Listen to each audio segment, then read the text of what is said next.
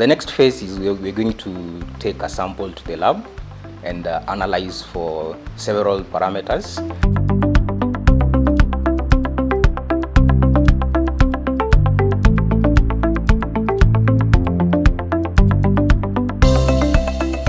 Today was the first biggest harvest we've ever had, and as you can see from the mountains that we are seeing around us, we have a very good harvest this time round.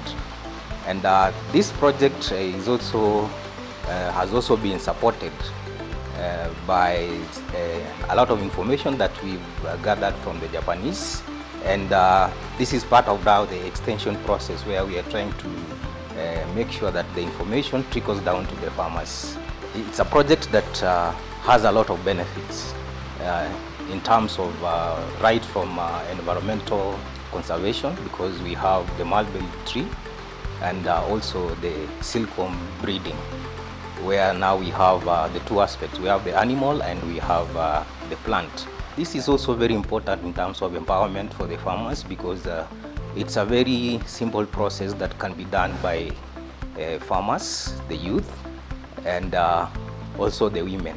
And we are very happy that this is one of the very first good produce that we have had in Kenya, and we are looking forward to have more of these in future. We started working with the Silk Original last year, 2020, and they planted mulberry, and we have been collaborating with them through Sericulture technologies like mulberry husbandry, and we have been assisting them in extension work, that is maintenance of mulberry crop, and also training them on various mulberry training techniques, and also silkworm rearing. We have reared now the third time. The first time we were trying, but we also produced quite an amount of silk cocoons. Then we reared for the second time. This is our third time, and we are very grateful because Silk Original have not failed us. They have really worked hard. They have maintained mulberry orchard well, and they have really followed our advice. Besides what we've seen in terms of produce, we have a very good crop, as you've seen, and the next bit we want to see is that how good the material we produced is.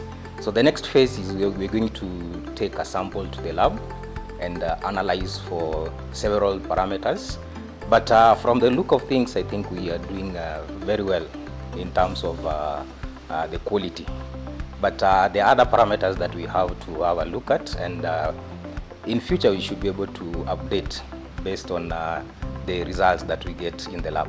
We are going to assist them in quality testing, whereby we are going to do the analysis. And from the look of things, I can see the crop is quite good. The people who are working on them, they are very positive, and in near future we are getting somewhere.